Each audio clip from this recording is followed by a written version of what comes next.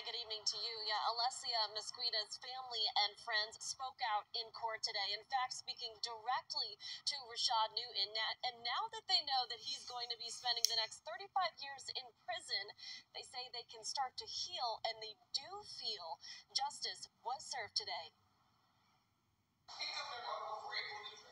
It's been almost 2 years since the family and friends of Alessia Mesquida lost her to domestic violence. Just sad that, love has to hurt like this, and that love has to kill. 28-year-old Alessia was killed on March 22nd of 2021. Her boyfriend, Rashad Newton, pled guilty to that murder and will now spend 35 years of his life in prison for it. He shot her while she was standing outside of a parked car in broad daylight on Clifton Street in New Haven. Their 1-year-old daughter, Aaliyah, was in the back seat of that car.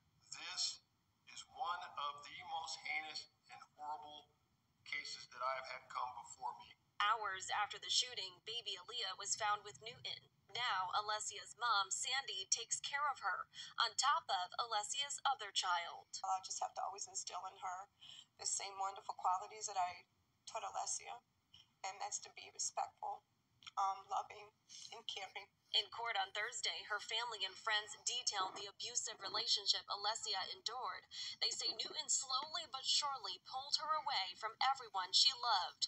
Now they're living in her honor, trying to stop others from having to ever experience what they feel. I hope my daughter's death has somehow prevented other women from going through the same thing. In the meantime, they'll all hold on to who Alessia was. They say she had a big heart and always had a positive attitude.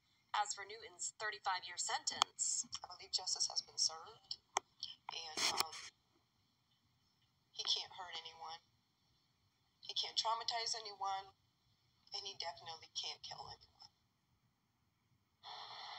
Now, remarkably, Sandy did tell Newton that she forgives him, but only because she can't let her hatred for him ruin the rest of her life. Now, Newton did ultimately apologize in court to the family, but they say that will never bring Alessia back, and they are happy to see him spending a lot of time in prison. We're live here in New Haven tonight. Julia LeBlanc, Fox 61 News.